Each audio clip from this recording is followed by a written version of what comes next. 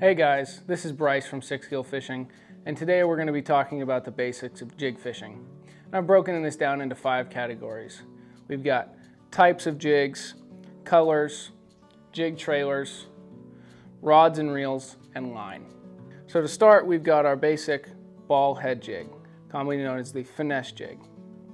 This jig is going to be really great for your do-all jig. It's going to be great around rocks, wood, not your best jig in grass. Going to be a great dock jig as well. Throw this when you really want to get a bite.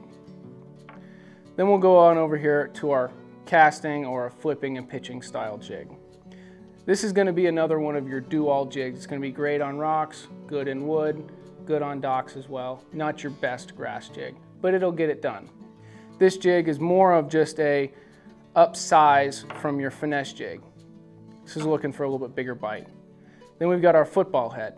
This is going to be really good out deep, dragging rocks, dragging trees, dragging a brush pile, something that you're going to be dragging the fish out from deeper waters.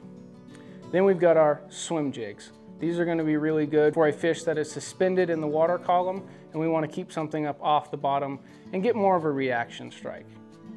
Now to roll into colors, for all of these jigs, let's try to stick to 3 main colors. Your black and blue, these are going to be really good for a dirty water situation. And then brown, some sort of variation of brown. These are really good when the water is a little bit colder, generally your winter months when these fish are going to be feeding more on crawfish. Or a green, some variation of green. We're getting into the green time of year, you know, that water is getting above 55 degrees. These fish are going to be starting to feed a little bit more on bluegill. That's when our green starts coming into play. Now with those colors, we want to match our trailers. So if we're throwing some sort of green, we generally want to match with some sort of green. Same thing with blue and brown. But with trailers, we can throw things like a chunk style. This is going to be a little bit less action, maybe for a little bit colder water situation. Or we have our flapping style trailers.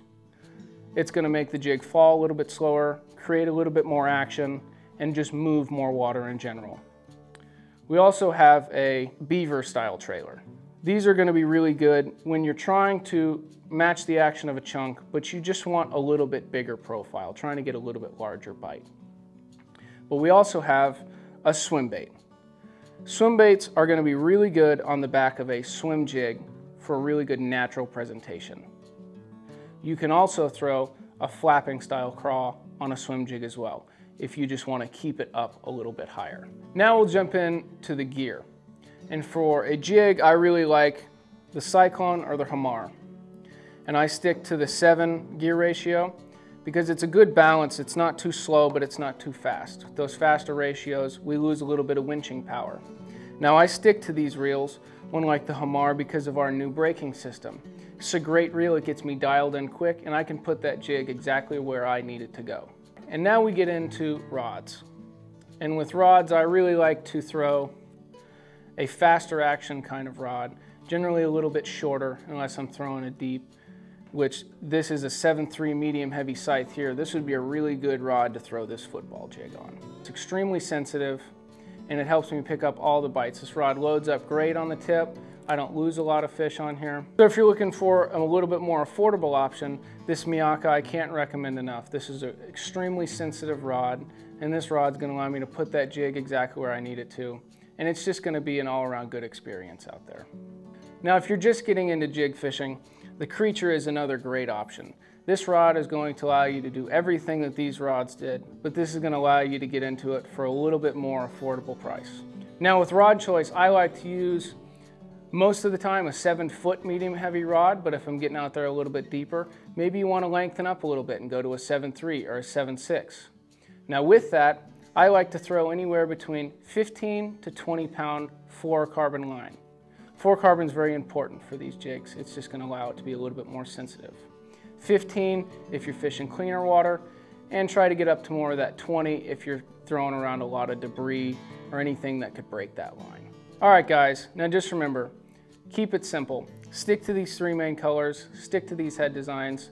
Keep in mind your water temperature, time of year, where you're fishing for these fish. If you have any questions, leave us a comment down below, hit the thumbs up button, and subscribe to our YouTube channel because for our next video we'll be out on the water and I'll be showing you techniques that I like to use to throw these jigs. We'll see you in the next one.